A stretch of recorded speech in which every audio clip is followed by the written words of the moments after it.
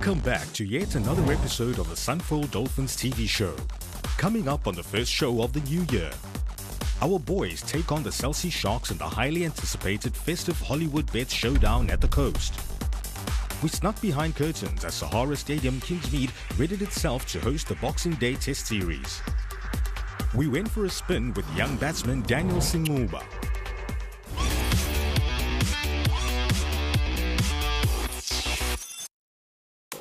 A little over a week before Christmas, KZN's two franchise mega houses, the Sunfold Dolphins and Chelsea Sharks, converged once again after a one-year hiatus over a game of goodwill cricket. With the tally resting at an even 1-1, the stakes were high as to who will be the one to tip the scales in their favour, an outcome the animated fans jam-packed at our home stadium on the day were eagerly awaiting to see.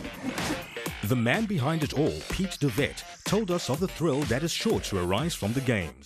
It is really competitive. I mean, you've got guys who are playing for the Chelsea Sharks who played cricket at school. So, you know, you've got guys who are accomplished cricketers who've chosen another sport and chosen another career, but are still massively competitive. So I expect to see fireworks out there, and the guys are up for it. You know, to have a team like Lance Kleesner and John T. Rhodes and Sean Pollock back at Kingsmead is amazing. And yeah, it's good fun. I mean, I look forward to the rematch across there when some of these boys are playing rugby. That should be quite an interesting one. Fun-filled events like this could never come to existence without the enthusiastic support of corporates such as Hollywood Bets and Chelsea. They let us in on their reasons of involvement. It's a fantastic evening out for family and sports fans alike. I think it's great to have the two big sporting teams of Natal clashing out on the cricket field, and at the end of the day it's all about charity. It's about giving back to the community and everything, and we've got two fantastic beneficiaries that we're giving back to tonight in the Mlazi Cricket Club and the Malvern Children's Home. For us it was just a natural fit to be part of this event, and I think, you know, with us we're just going to bring that vibe that just electrifies the stadium. Yeah, I mean, I think it seems to be growing from strength to strength, and I think, you know, we really were initially involved with the Sharks, and this year we've started making some inroads into talking to the Dolphins here, and we're forging a nice relationship with the Dolphins, and hopefully we can grow together and really entrench ourselves in our brand in KZN from a sporting perspective. Precursor to the big clash, legends from both the Chelsea Sharks and Sunfold Dolphins came to blows in an entertaining encounter that saw former teammates once again share the same stage. The Chelsea Sharks legends put in a valiant effort in chase of 59 for victory, but the Sunfold Dolphins legends proved too strong in the end, winning by 8 runs. They shared their experience on the game. Good, really enjoyed it. Thought it might have been a few runs short, but very good bowling from Doug Watson made sure that we secured it early. Yeah, you know, it's a crazy thing, regardless of who you're playing against. Obviously, the fun element there, but just coming back to Kingsmead, you know, it's been such a long time, but it really felt like coming home. Yeah, really cool. I think the big show is coming now with the Dolphins versus the Sharks. A couple of old blokes smashing a ball around. Well, shall I say, ex-Dolphin guys smashing a ball around, and us just having the privilege of being able to play a bit of cricket with some legends of the game. The big clash finally underway. The Chelsea Sharks responded with a strong start, managing a few sixes of their own, achieving more than 200 runs in their innings. In the end, however, the target proved too much, deeming the Sunfold Dolphins victors of the Hollywood Bets showdown at the Coast 2015. Keeping true to the merry spirit of the game, we heard from players from both teams who proved that in the end, there were no losers on the day, only a strengthened bond between the two sporting houses. The pros came through, eh? That's what they did, it came through, but it was a good fun game, enjoyed it. You know, over the last 2 games it's ended up 1-1 in the series, so it was almost like the decider tonight, so there was no ways we were going to allow them bragging rights till next year. We need a game, a touch rugby or contact or something. I don't think so, bro. We'll break those guys if they comes to rugby. You see how scrawny those guys are. For the fans, the entire event was nothing but a thrill. It was awesome, absolutely spectacular. It was awesome to watch them give for a worthy cause, and it was great fun, family events, loved it. Probably the best thing was the vibe in the crowd, because it was 2 completely different sides, but 2 sides that are so much the same. And I think the kids were running around and there were big shots, and it was really good fun.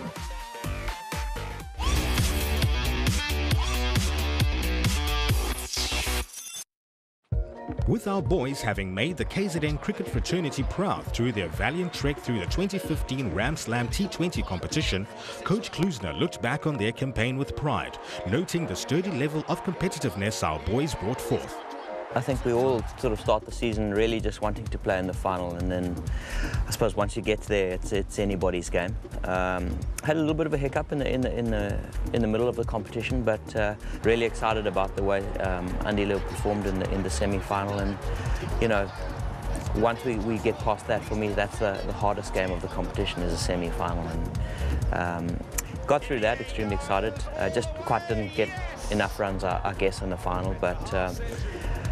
Yeah, beaten by a better day on the team, and I think extremely proud of the fact that we got there and we're pretty competitive. Coach Klusner remains confident on our chances in adding silverware to our cabinet. We've got a good shot of winning all competitions we play in, and we haven't had that for a while. So, I mean, to those loyal supporters, it is time to come back to Kingsmead and watch a team that can win all the competitions we play in. And we've got some super young talent, and mix that with some old heads, and we're competitive, and we've proved that in the one competition that we've had a final so far. And we're looking to do the same most certainly in the 50-over competition, and see how far we go in the Sunfull series.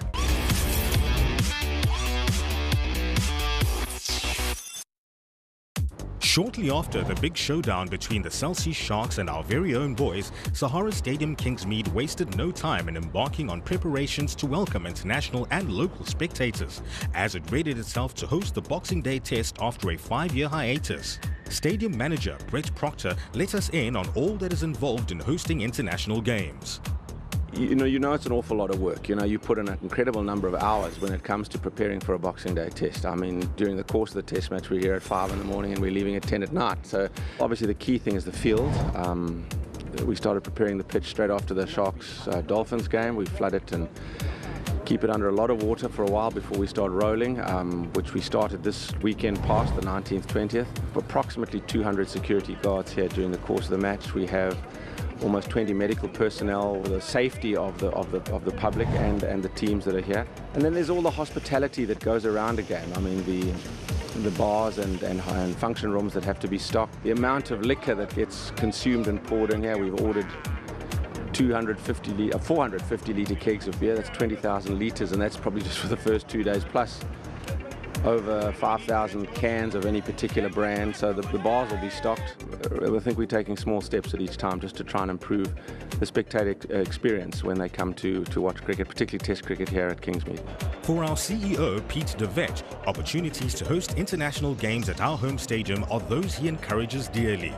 Absolutely. International cricket is really where we get to show off what we're made of, both from a stadium and operational point of view, but also for our team to be able to come out and show the fans of Durban, cricket fans of Durban, what they're made of. So international cricket's a key one for us, and you know, as we continue to improve our stadium and improve the way that we operate around international cricket at Kingsmead, that means we'll climb higher up the ladder of ranking as far as Cricket South Africa is concerned, and that'll ultimately mean more international cricket, and that's really what we're after. We want to have more international cricket at Kingsmead. For the local fans in attendance, their experience whenever the Boxing Day test match lands at Sahara Stadium Kingsmead is always a joyful one. Yes, well, to be live at the stadium is a different experience altogether. You know, the vibe here with everybody just enjoying themselves, having fun. It's awesome. In terms of at Sahara Stadium, well, Cricket South Africa knows which is a premier stadium to bring the Boxing Day test to. I'm sure it'll be well supported. No, it's awesome, yeah, and to have it on Boxing Day, it's got to stay. It's got to stay. Every year we bring the kids along. Oh, I've always watched cricket here at Sahara Stadium mainly, and it's been from a young kid and getting a bit older. It's always lovely, It's lovely to be here, yeah. And you know, it's a jewel. You have a couple of drinks with your mates, watch the cricket, get some banter flowing. It's awesome, it really is. Let's do the test match. Bring it on. Protea fire.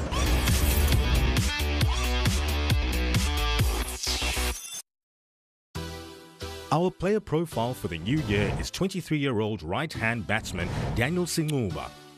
Always the strong-minded and focused individual, his introduction to the game by older siblings led to a devoted love affair that has seen him climb the ranks from the Suncoast Academy to his debut for the Sunfold Dolphins in the 2014-2015 season. Our sturdy batsman let us in on the moment he donned the red and green colours. Oh, it was special. I was so nervous leading up into it. I knew I was going to face a pretty good Titans attack with my Shantilanga, the likes, Rowan Richards, so I was very nervous going into it, but once I stepped onto the field to go bat, I was as relaxed as usual. Having the support structure as you pursue your dreams is a privilege not everyone is privy to, as was the case with Daniel. He shared to young aspiring cricket players his experiences. Tough sometimes in the African community. It's tough to get that support because a lot of people don't understand cricket and it's hard for them to see a future in it.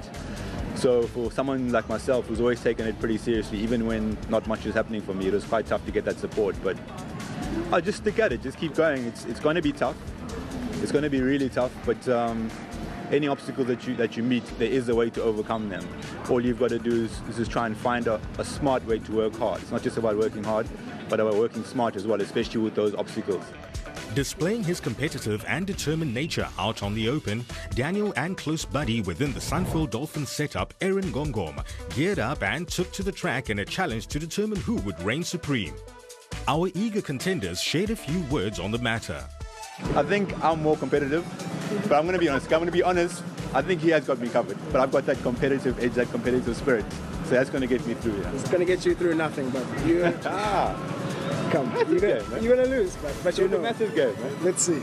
Let's just save it for the track. Let's save it for the track. We'll see. With that said, take it away, boys.